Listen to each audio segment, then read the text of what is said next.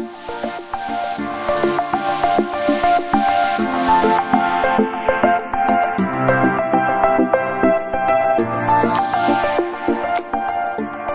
everyone and welcome to Miranda Detailing. So today we are detailing this Chevy Impala. Let's take a look at what we have in store today. Now, this is a friend's car and it's going back to the dealership. Let's take a look at it.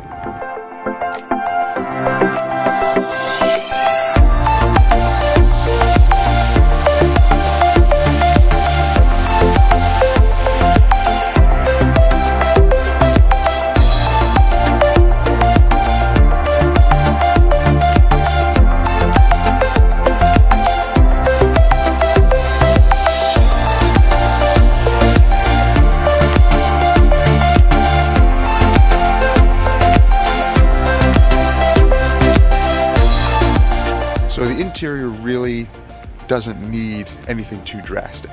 So we're going to clean it up, make sure all the carpets are clean, the upholstery, and the center console, the dash, make sure it's looking nice. And then the exterior, we're going to see if we can take care of some stone chip repair and see if we can bring the gloss back to the paint. Again, it's really not in bad shape at all. Let's take a look at the exterior.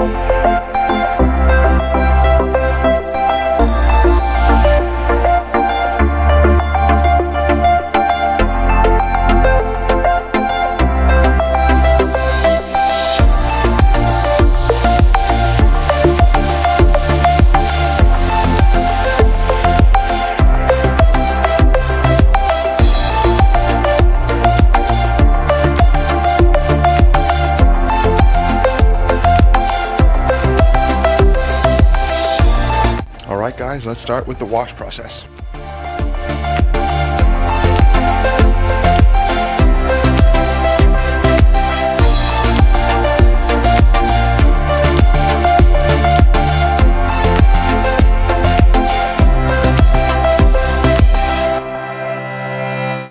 So I start the process by using the degreaser and making sure to hit all of the really nasty grungy areas first. Tires, wheel wells, engine compartment, inside the door jambs, and then I do a rinse out of all those areas to make sure that they're all clean and nice looking.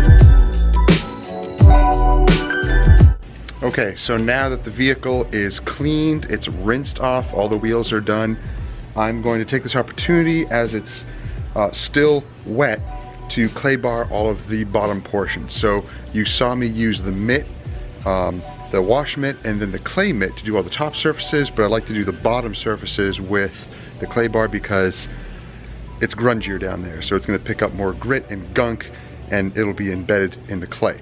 So let's do that process and then we'll pull it in.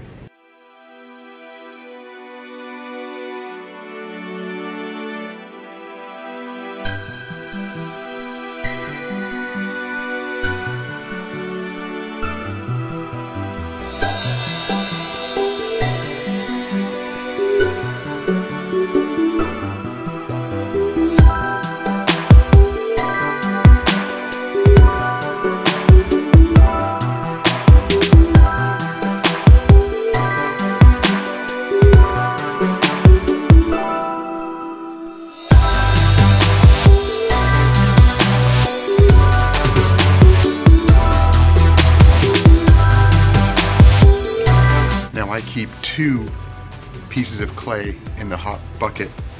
That way I can just switch it out and the other one will warm up.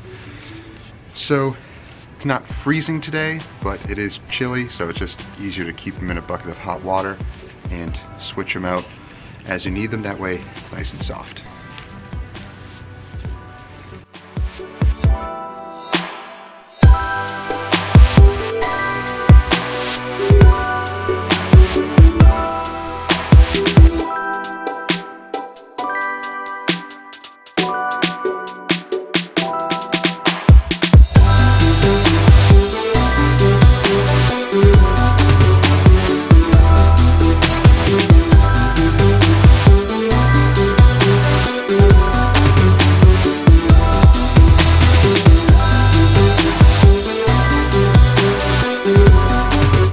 Okay, so it is freezing a little bit.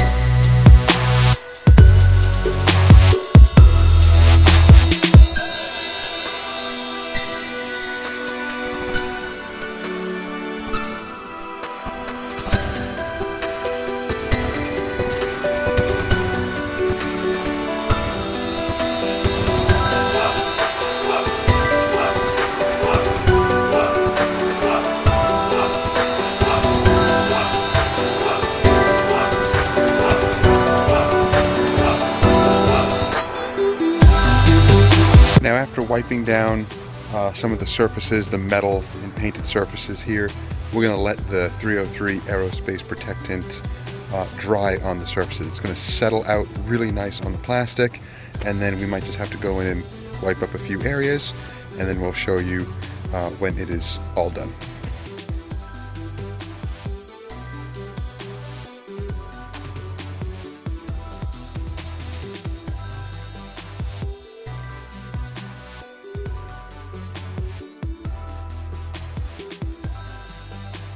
The vehicle is now cleaned. It's pretty much dry. I didn't go crazy blow drying it because it was freezing on the paint outside. So we pulled it in. What we're going to do is just kind of look over the paint and make sure to touch up any of those stone chips, maybe some light scratches, and then I'm going to not polish the paint. I'm going to protect the paint. I'm not going to show you the paint. This is not a paint correction. Okay, I'm going to show you the paint. Here's the paint. Oh well. This is just going to be protection. So I am going to use Meguiar's Ultra Polishing Wax. Now I've used this in a few different vehicles. Some detailers compare it to HD Speed. I really don't think it cuts like HD Speed. It does finish really nice. It's a nice polishing wax, but I don't know, in my experience HD Speed still cuts better than this. Maybe it's just my technique, I don't know, or maybe it's just the vehicles that I've been working on, but HD Speed is still my go-to for one-step or all-in-one polishing. So I think though that I might use this as my wax for this spring and summer and fall, and because I like the way that it applies, removes like a breeze right off the paint, and we'll see what type of durability it gets. So we're going to use this today on the Impala. I made sure to wipe down all the door jambs. You saw me use that Auto Magic Hydro Shine. So when I first started detailing, I used a lot of Auto Magic products because there's a warehouse really close to us, about 30 minutes away, and I discovered it as I was doing research and got a lot of chemicals there. I kind of phased a lot of their stuff out. Some of their degreasers and things are good, but I really don't go too much for their polishes and waxes and things like that. But I do use that Hydro Shine, and that's basically a drying aid, and it does add protection. And I used to use it on my maintenance vehicles that I would wash, and I would see about 4 weeks or more of protection. It would beat up really nicely, even on daily drivers that were not garaged. So I really like that stuff, and I still use it on some maintenance washes, not a lot, but I use it for under the hood, the trunk lid, the door jambs. It protects and shines all those areas and acts as a drying aid. So I really like that stuff. All right, so let's continue on with the Impala.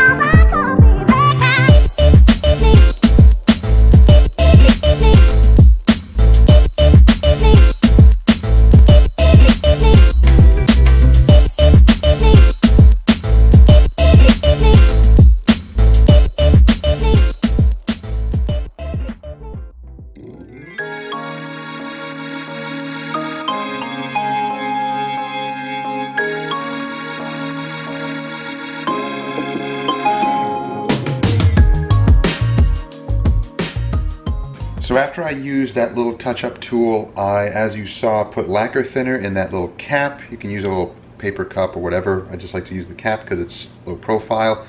And I just dunk the head of this tool in there.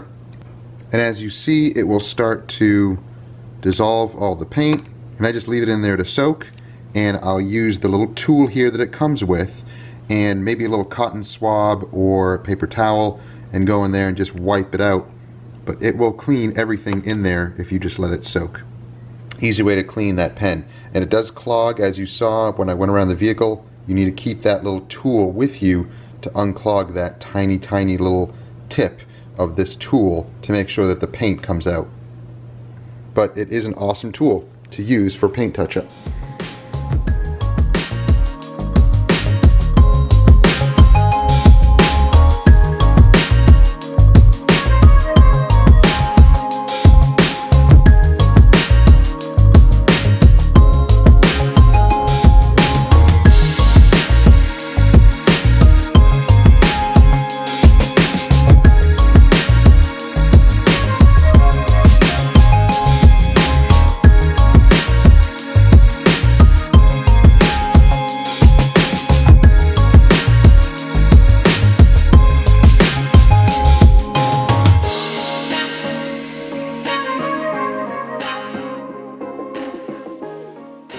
so let's get into the waxing part of the detail. I am using my Porter cable with just a nice soft red pad to apply the wax.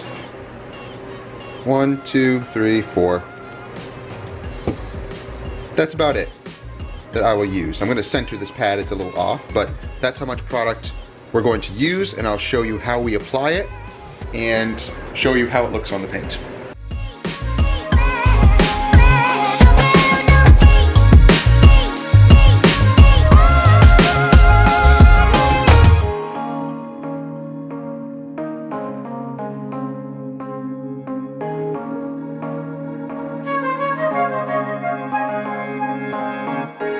So now that the paint is evenly coated here on the hood, let's continue with the rest of the vehicle.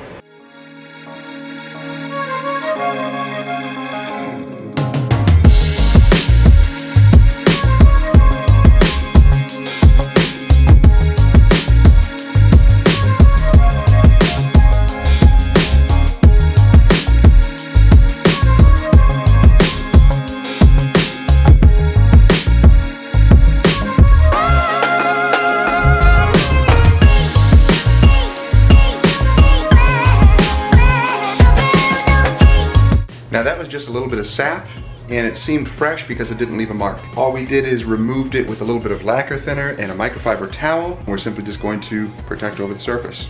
I'm going to remove all of the wax residue, and then we'll start on the interior.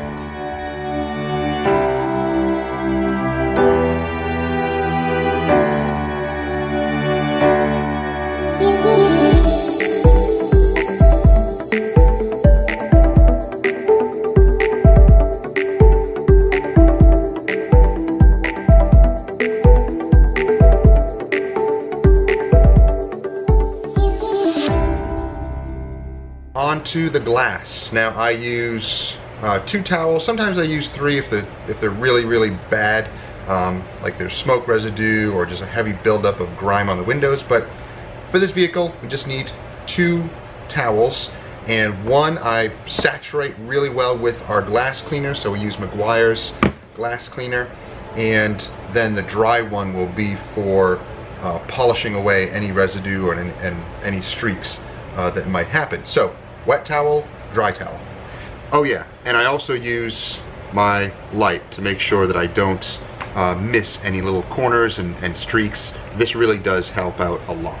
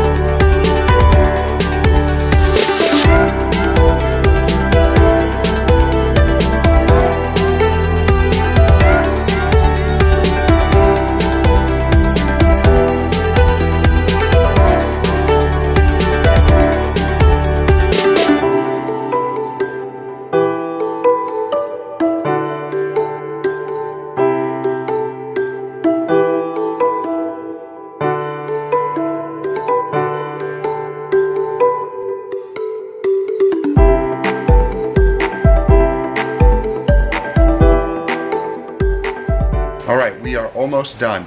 I'm going to show you what I do for scratches that cannot be compounded out completely, and they're on the edge of this fender, which means if you really try to go too aggressive, you risk burning through.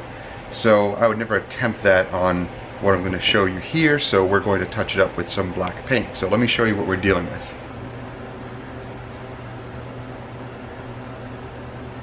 So this is too deep. You can feel it, and you can really see that it's just way too deep to try to get out, and it's right on this edge here that you do not want to heavily compound this area too much. So let's see if we can fill it in and make it look better.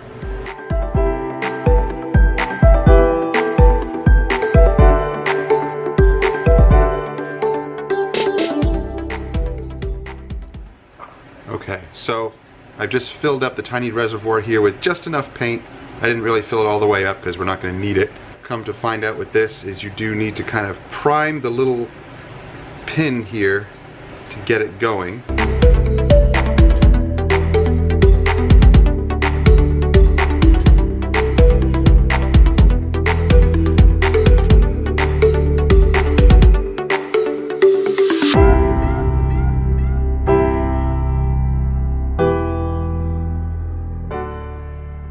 So with deep scratches like that, we use that little pen to be able to just draw a line of paint right in that deep scratch. So, you know, with these, they're not going to come out perfect unless you were to layer it and then maybe do a little bit of wet sanding, and then you can compound it or polish it out lightly to be able to flatten it. But for a quick fix, to make this look better and to really kind of hide it from your eye when you're looking around the vehicle, that's a perfect way to do it.